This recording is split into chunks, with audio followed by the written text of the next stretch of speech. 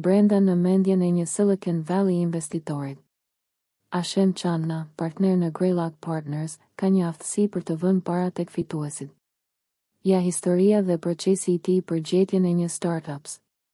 Ashem Channa, partner I Greylock Partners, është një kapitalist sipërmarrës jashtëzakonisht I suksesshëm.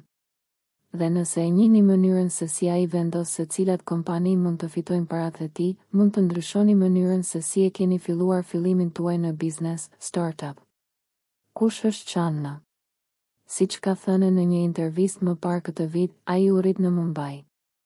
Më pas emigrioi në Kanada para se të regjistrohej në Case Western Reserve, ku ai fitoi një BS në inxhinieri elektrike dhe një MS në inxhinieri kompjuterike më 1988.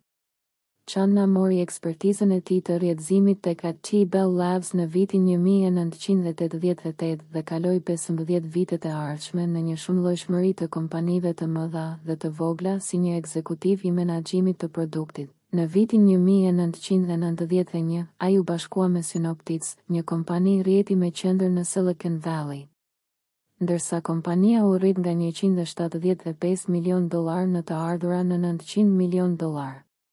Channa gjithashtu kishte një sukses të madh në Checkpoint Software ku ai ishte pjesë e ekipit kryesor të menaxhimit për 6-5 vjet, duke filluar nga 1996, gjatë së cilës të ardhurat vjetore u rritën nga 10 milion në $550 milion.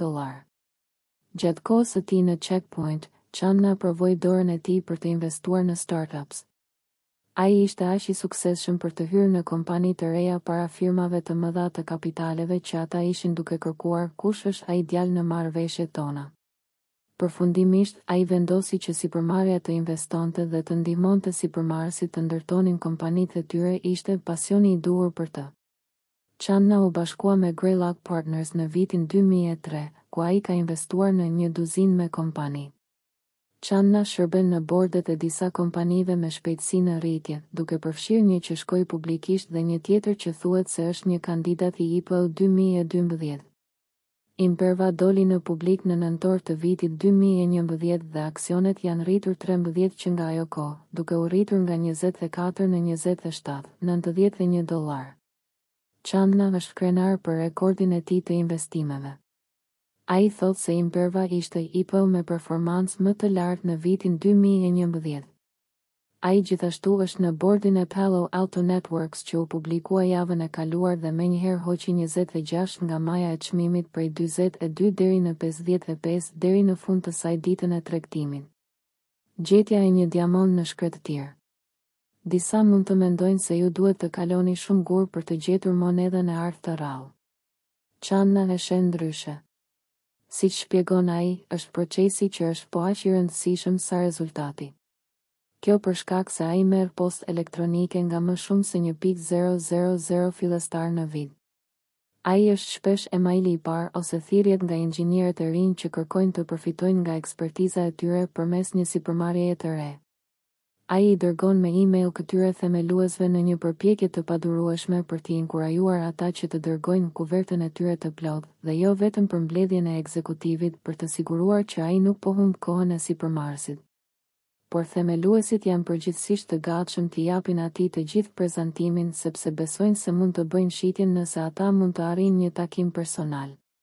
Channa është në gjendje të ulë ato më shumë se 1000 email tek afro 200 themelues me të cilët do të takohet personalisht. Pavarësisht takimit me 10 ekipe të shkëlqyera dhe kompani që me shumë gjasa do të jenë mjaft të suksesshme, Channa e di se ai ka vetëm cikle të mjaftueshme për të investuar në më pak se një pjesë të vogël të kompanive në vit. Ai vetëm kërkon të bashkohet me ekipet themeluese që ai është I bindur se mund të ndërtojë teknologji revolucionare, mund të jetë udhëheqës në industrinë e mendimit dhe mund të tërheqë ekipe të shkëlqyera. Përvoja e investimeve të Channa e ka mësuar atë se një startup ka shanset më të mira të suksesit nëse themeluesit janë përgjithsisht të gatshëm t'i japin atij të gjithë prezantimin sepse besojnë se mund të bëjnë shitjen nëse ata mund të marrin një takim personal. Channa është në gjendje të ulë ato më shumë se 1000 email tek afro 200 themelues me të cilët do të takohet personalisht. pavarësisht takimit me 10 ekipe të shkëlqyera dhe kompani që me shumë gjasa do të jenë mjaft të suksesshme, Channa e di se ai ka vetëm cikle të mjaftueshme për të investuar në më pak se një pjesë të vogël të kompanive në vit.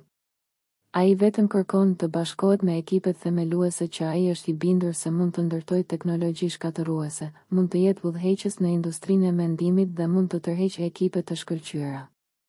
Përvoja e investimeve të Channa e ka mësuar atë se një startup ka shanset më të mira të suksesit nëse drejtori i përgjithshëm i saj është i kursyer dhe i përulur, ndërsa është në gjendje të marrë konsumatorët që të besojnë se fillimi përfaqëson gjeneratën e ardhshme dhe meriton të fitojë biznesin e tyre. Ka një përshtatje të mirë midis nevojave të tregut dhe aftësive të produktit dhe teknologjisë së fillimit, ata duhet të jenë më mirë se konkurrentët.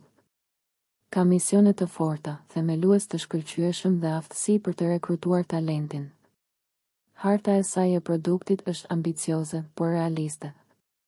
Ajo mund të japë një produkt minimalisht të suksesshëm dhe përsëritet shpejt në përgjigje të reagimeve të konsumatorëve. Nëse në fillimet tuaj bëni të gjitha këto gjëra, ju keni një shans të mirë për të marrë kapitalin e Channas, nëse jo, kuptojeni se si mundet.